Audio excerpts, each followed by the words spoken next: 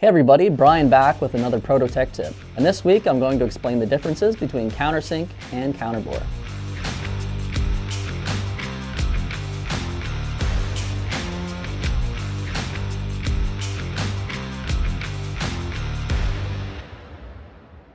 At Protocase, we're all about simplifying how you source your parts and enclosures.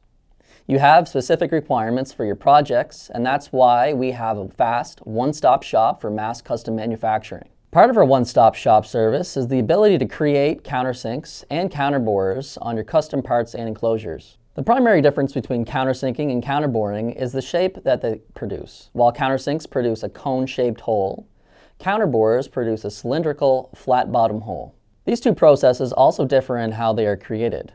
For countersinking, we use a drill press machine to create the countersunk hole.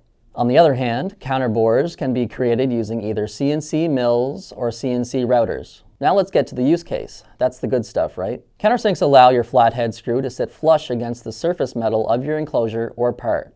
This can help avoid interference and creates a streamlined look. Meanwhile, counterbores are used when cap screws are required, so that the head of the screw sits flush or below the surface of the material. To simplify it, countersinks are usually used to insert screws while counterbores hold bolts.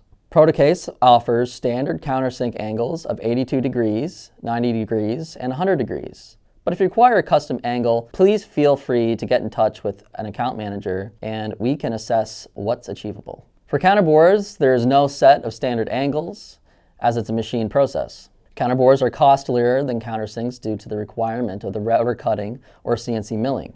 Counterbores also require thicker material to be able to achieve the required depth to conceal the head of the screw. At the end of the day, though, counterbores are more secure when it comes to mounting of parts when compared to an angled countersunk screw.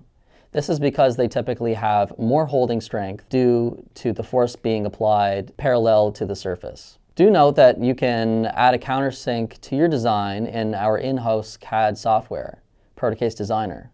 We'll soon add the capability to add counterbores on the software as well, so stay tuned for that. And with that, we come to the end of this week's tutorial. We hope this video helps you make the right decision between having countersinks and counterbores in your design. If you want to discuss your specific part requirements, let's get in touch with a Protocase account manager by sending across an email to info@protocase.com. or filling out the Contact Us form on our website. You can find the link in the video description. Before you go, don't forget to subscribe to our channel to ensure you don't miss out on any future tech tips. Thanks for watching, and until next time, take care.